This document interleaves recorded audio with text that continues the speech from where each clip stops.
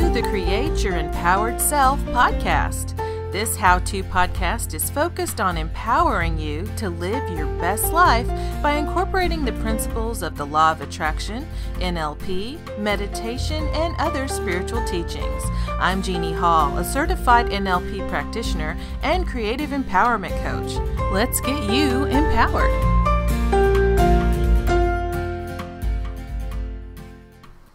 Hello, and welcome to the Create Your Empowered Self podcast. This is episode 33, Great Expectations. Now, while I love the novel Great Expectations by Charles Dickens, that awesome literary classic is actually not what I'm referring to, at least not today. What I'm talking about is having great expectations for yourself. And what that means is it's about believing in your own ability to create your own blissful future for yourself. And the reason I'm talking about this today is it's all about how the law of attraction mirrors our own thoughts and our own emotions back to us. Because the law of attraction is constantly working at all times in your life. And it's creating your reality based on what you're thinking and feeling right now. That is what you're going to receive more of. So these two concepts of having great expectations and working with the law of attraction and it mirroring your thoughts and feelings back to you are very tightly interwoven. Because when we have an expectation, it prepares us for our future.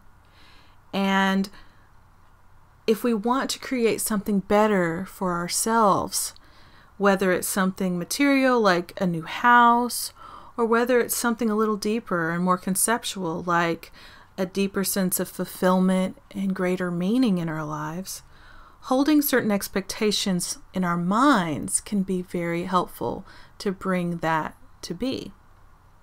And believing you can have those things, that house or that sense of deeper meaning, is also part of your expectations. Many of us go through our lives lowering our expectations because we've been disappointed by how things have gone in our past.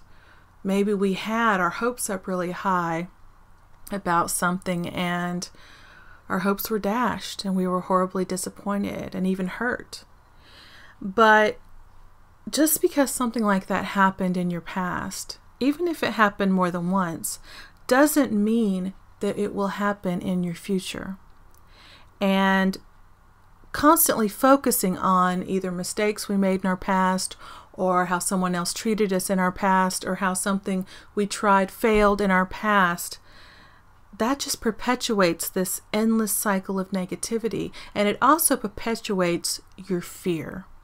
It makes you doubt your own talent and ability and creativity. And trust me, you were born with all sorts of creativity, all sorts of unique gifts that are special just to you. You were born with talents and a greater purpose. And you have the ability to turn your life into anything you want. I don't care what's in your past. So this endless cycle of negativity that might be growing in your life right now, it may be causing you to settle for less than what you want. And it may be leaving you feeling really miserable and really negative about your life in general. If you've settled for a significant other, a partner, a spouse, if you've settled for a certain kind of job or a specific kind of job, if you've settled for a certain kind of place to live, a certain home, apartment, flat, whatever, or anything else that you feel like you're settling, you feel like you're good enough, I mean, I don't hate it, and you go ahead and go forward with that, then that is a really important aspect of your life. And if you're not fully satisfied with it, it will come back to bite you in the ass. It will come back to make you feel like at least eventually, that you could have had more. And now you're looking back and you're disappointed. So that's why it's so important to keep your expectations and your standards high. It's not about being too picky. It's not about keeping things out of your reach all the time. It's about deciding that you are worthy of that higher thing, that you deserve to have a significant other that adores you. You deserve to have that job that you want to jump out of bed in the morning and go do it, whether it's at a different place than your home or whether it's in home and you're running your own business or whatever it is, something that lights you up and makes you feel wonderful. That is what you should have for your professional life. You should have a home that you feel absolutely yourself in, you feel comfortable in, you feel safe, you feel good about it, about where you live. And all of those really big parts of your life, those are things that you don't want to settle for. You don't want to settle for less whenever you can expect more. And granted, I'm not saying that you're getting along just fine with someone, but you're wondering and about someone else, or maybe you're pretty happy with someone right now, but maybe you need to work on your communication and make it better. Maybe you're not settling for someone, maybe you just need to work on your relationship, or maybe you can fix up your home and make that more of what you want. Sometimes it's not about changing it. Sometimes you can make the current job you're in much more satisfying, and you can find great joy and meaning and fulfillment in it if you work to change the way you're looking at it, or if you change some aspect about it. So it's not necessarily about shucking the whole thing out the window. That's not what I'm saying. What I'm saying, though, is if you are unsatisfied with some part of your life, and especially if it comes to a point where you feel like it's crushing your soul, if it's turning into that is when you want to really look at your life and make a decision and start expecting greater things out of your life and looking for them. And Abraham, in particular, Abraham Hicks, teaches that we deserve all good things in our lives simply because we exist. We came out of this non-physical, spiritual realm that we exist eternally in, and decided to come into human bodies because we wanted to expand and to grow. We wanted to, as Abraham puts it, expand all that is with our own knowledge and experience. And that experience is called life, and it's all of these wonderful complexities. And it's also full of what Abraham calls contrast, which is maybe a little bit more of the negative side of things. Sometimes it can be very negative. And if you look at that and you realize that that is there to show you what you really want out of life, and that you can then go after it. It's not there. Bad things don't happen to you because you've been bad and you're being punished. That's just not true. What is happening is that you have preferences that you were born with. And going after those preferences is part of expanding yourself and the world. And so when you decide what it is that you enjoy and you go after it, you're only going to find more and more and more of it. More and more good is going to flow to you. You're going to find things that excite you and challenge you. And they might scare you a little bit, but deep down you know that's what you want. That is the kind of life that we were destined to live. And you don't have to. You can choose to go the other path and just stay where you are. You can choose to let fear and doubt control your life. You totally can. Or you can choose to be a little bit braver and stick a toe into the water. You don't have to dive in, but maybe sticking that toe into the water shows you, oh God, that's so much better, right? Oh, I like that so much better. And all you have to do is start with that little change, that baby step, like I said, and podcast 30, I believe. So we discover our own preferences and choose how we want to live our lives because that is how we grow. And it's also how we determine what makes us happy and what makes us fulfilled. And we get to choose that for ourselves. Free will is always active in our lives. And if we learn to follow our bliss and feel as good as possible, as often as possible, we will find that happiness and that fulfillment that we're after.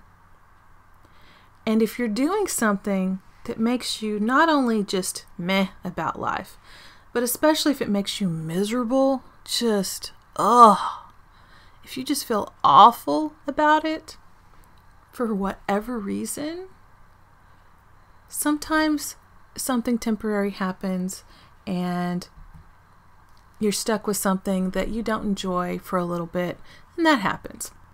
Sometimes you get sick, sometimes you get injured. Things happen that aren't your fault. Absolutely. If you continue to brood about those things, you continue to think about, oh, my parents shouldn't have done this to me when I was growing up. Oh, this happened and my boss shouldn't have said that about me at work. Or, oh, my friend broke my heart, or my boyfriend broke my heart, or my girlfriend broke my heart. And you just keep letting that spin in your mind, and you keep feeling the same way you felt when it first happened. And that is the vibe that you're keeping alive. That's the emotion that you're feeling all the time. That is wallowing. That is self-pity. And that is a choice. And if you continue to perpetuate that kind of negative choice, you're going to bring more of it into your life. That is the law of attraction. That is exactly how it works. And we all have that free will, like I said. And Abraham even says it this way: we're so free that some of us choose bondage. Some of us choose to stay in a relationship where we don't actually love the other person because, well, they're bringing in paychecks and I'm comfortable. Bills are paid, so I'm going to stay because I don't have to worry about bills because I'm with this person. I don't really love them. I don't feel any passion for them at all. They disappoint me sometimes, but hey, it's better than being alone and broke. How many of us have made that decision? How many of us have stayed in that yucky job that we really don't enjoy? Maybe we don't hate it, maybe we do. But maybe we stay there because that paycheck, man, it's tiny, but it's there every week or every 2 weeks or every month or whenever the paycheck comes. I know it's going to be there in my bank account, directly deposited. It's just a comfort to know that. So even though I have to drag my ass out of bed to go to that job that I really don't like, I need that paycheck, man.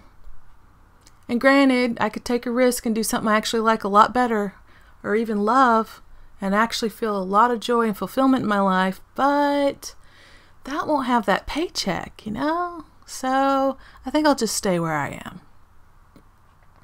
Now that one I can speak to on a personal level because I have stayed in some kind of work for an employer environment since I was 17 years old because of that very reason, because of that paycheck. And I like some jobs more than others. I like some coworkers and became friends with them and had positive change in my life because of that. I don't think anything is accidental. I don't think there are any coincidences in this world.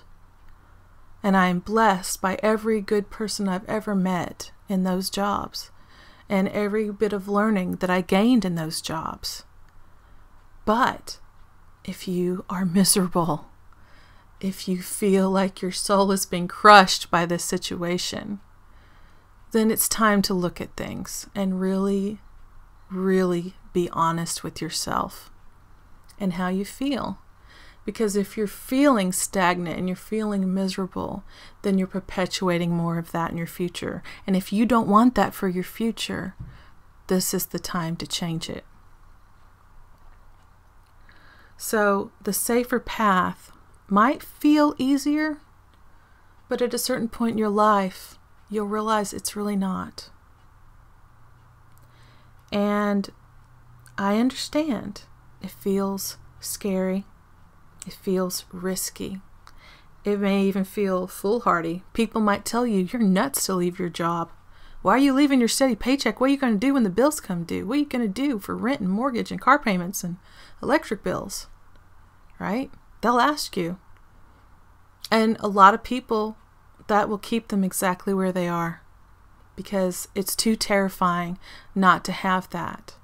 And I'm not saying you shouldn't have a backup plan. I'm not saying you shouldn't have goals that you're setting out to reach, that you shouldn't have an absolute contingency plan so that you know what you're going to do. If you're going to quit that job, you need to have something else in place ready to go, and you better be ready to work it. Absolutely. Or maybe it's a different job. Whatever it is, you can make it work. So I'm not saying just jump blindly and then have panic attacks for a month until you get then you go back to the job force and find something else, because it's just too freaky. It's too scary. I've been there too. But you can trust yourself. You can trust the universe to take care of you, to go forward and do what you love, whatever that is.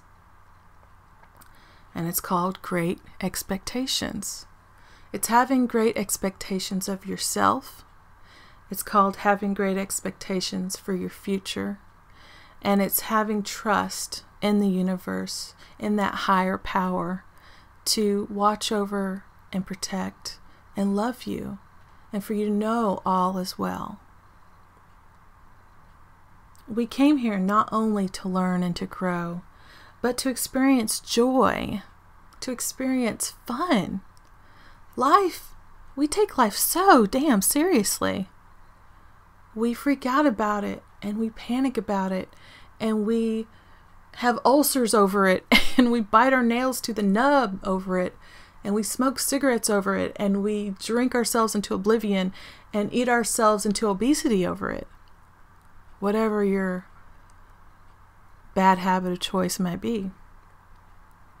But we were actually meant to come here and have a good time. That's what being here is all about. And those who are truly happy in this life, the ones with the amazing romantic relationships, they're with their soulmate, and you can see it in their eyes and their faces when they look at each other. Oh my God, they were so meant to be. Look at that. I want that. Right? They have beautiful families. They do what they love for a living. They not only have nice material things, but they also tend to have lives that create a positive difference in the world at the same time. So not only are they wealthy, not only are they in love, not only do they have family and friends surrounding them, not only do they have all those things and material things to go with it, they also have the fulfillment of making a positive difference in the world. Those folks are the ones who began expecting great things to happen to them. At some point in their past, they began looking at their present and being happy where they were, and they also started having really great expectations for their future. They started seeing it happen to them. They focused on those great happy things coming to them, and they just believed it with all their heart. They imagined what that fantastic future would look like, sound like, smell like, taste like. They imagined how it would feel to live that life. And they imagined it so clearly that it didn't become a question. It became a reality in their minds and ultimately in their lives. They visualized that future so completely and felt the good feelings ahead of time so well that the law of attraction brought it straight to them. Because this is how our lives work, if you want it to. Think about it. You know this deep down. You know this is true. Because if you wake up worrying that your spouse is going to be bitchy and your kids are going to catch that damn flu that's been going around, and traffic's going to suck, and your workday's going to be one headache after another, guess what kind of day you're going to have today? right? Just guess what those expectations are going to bring you. It's probably a bunch of that shitty crap you'd rather avoid, frankly. And sometimes it may even bring you exactly what you were worried about. And you'll just reconfirm it to yourself when it happens. When you hit traffic, you'll be like, oh shit, I knew this was going to happen. How many people do you know that are like that? They will create that negative thing in their life before it ever happens. And then when it does happen, they'll say, see, I knew it. See, I knew this wasn't going to work. I knew it was going to go straight to hell. I knew it. How many people do we know like that? They're always crabby. They're always miserable. They're always bitchy because they're creating this negative life for themselves day by day by day. And then when it happens, it's almost like it gives them a small thrill. It's like, see, I told you. I told you it was going to go to shit. I told you. They get something out of that. They enjoy being right more than they enjoy being happy. And the thing about it is you can be right and happy by looking at the positive side, seeing traffic flowing easily, seeing your kids staying healthy when every other kid's got the flu or the measles or whatever. Now it's not the measles so much today, but whatever it is that's coming along, a cold. Your thoughts and your feelings create your reality. So why not create a good reality? Why stay in that negativity when you don't have to? Because the more you focus on your worries and doubts and fears, the stronger they become. And the more often they're going to be attracted to you. You're going to have a life that turns into fear and doubt and worry. But you can change that. All those successful people I mentioned before, the ones that have all the love and the wealth and the fulfillment, they are not waking up daily with the sense of dread like that other group I was talking about. They are expecting things to go their way every single day when they wake up because they've developed a healthy belief system that everything always works out for them. And if you talk to them, they will say that. Oh, I don't know. Things just always work out for me. And they'll just, it's like, well, how did you get that book published? It's amazing. It's a great story. And things just always end up working out for me. Well, you had that horrible abusive relationship in your past and now you're happily married and you guys are making googly eyes at each other right now. How did you find that love? How did you do that? Things just always work out for us. It's amazing. That's what they believe at the core of their heart, is that things do work out for them. They changed that belief to shit happens to great stuff happens to me. That is what they did. And they really do believe that. And they've repeated it to themselves enough that it became their truth. They've decided to focus on a more positive, happy future. And then it came right to them. And so as long as they continue, things always work out for me. I am just so fortunate. I am so blessed. I have so much to be grateful for. I am just, living the best life ever. And guess what? They are. They are living the best life ever because the law of attraction brings it to them consistently, because that's what they're thinking about, is how great things are and how more great things are coming to them. And that can happen for you too. Because when you set out to have great expectations, you'll see more and more and more of those great expectations in your own life. And what this is called is momentum.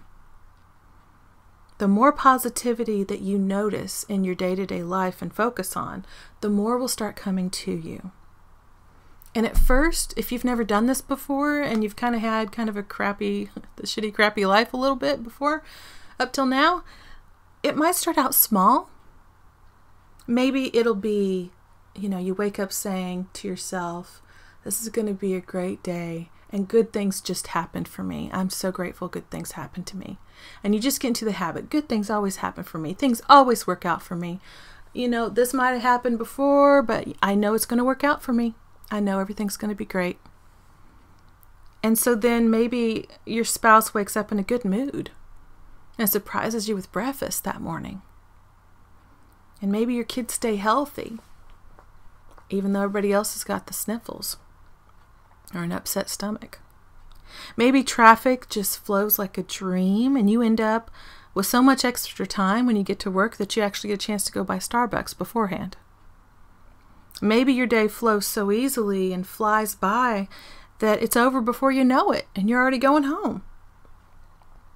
Maybe you start to smile more and you start discovering more reasons to smile as you go along. And one of those big takeaways from changing your life and having great expectations is giving more than you receive. And a lot of people kind of balk at that and say, I don't have it to give. Okay, I'm broke. I don't have anything to give. I understand that. I do. On a financial level, that can be tough. But it doesn't cost anything to give away a smile. It doesn't cost anything to hold the door for someone. It doesn't cost anything to say something kind to someone else. That doesn't cost you a freaking dime. So do that. Start giving. Even if it's not money, it doesn't have to be money. Give away kindness. Give away patience on the road. Let someone in who's trying to get in. Let them in front of you. Right? Help someone that needs help. Be kind to someone. Say something nice. That's giving too. So when you discover that having appreciation and sending out those kind thoughts and you're behaving in a kind way, and you start noticing more and more good things to appreciate and more things, more and more people to be kind to, and more kindness starts coming back toward you, and you start to feel better and better, that's momentum again. And so it'll probably start small, but you'll start to see results. You'll start to see things changing. You'll start to feel better about your life in general. And maybe doors that you once considered closed reopen. Or maybe new doors that you never even noticed before suddenly pop open right in front of you. Kablamo, right? There you go. Oh, well, that's awesome. Thanks so much, right? This is your power. And we all have the same power. When you begin to expect joy and beauty to enter your life more, they will.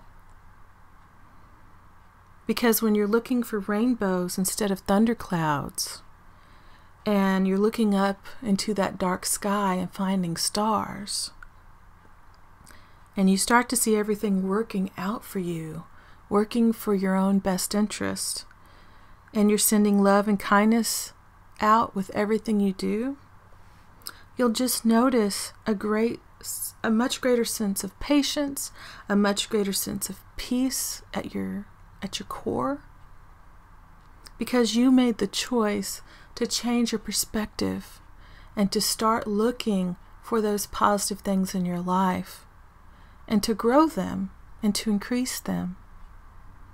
And because you are deserving and worthy of such a life, you'll get it. Just because you changed your focus. Just because you had great expectations. So thanks so much for listening. If this helped you and this resonated with you, I do have new coaching sessions available, and please go and check out the link on my coaching page. You can schedule a free 30-minute mini session with me, see if we're a good fit, and I would love to work one-on-one with you and help you to make that positive change that you want to make in your life. And as always, have an empowered day, week, month, and year. Bye-bye.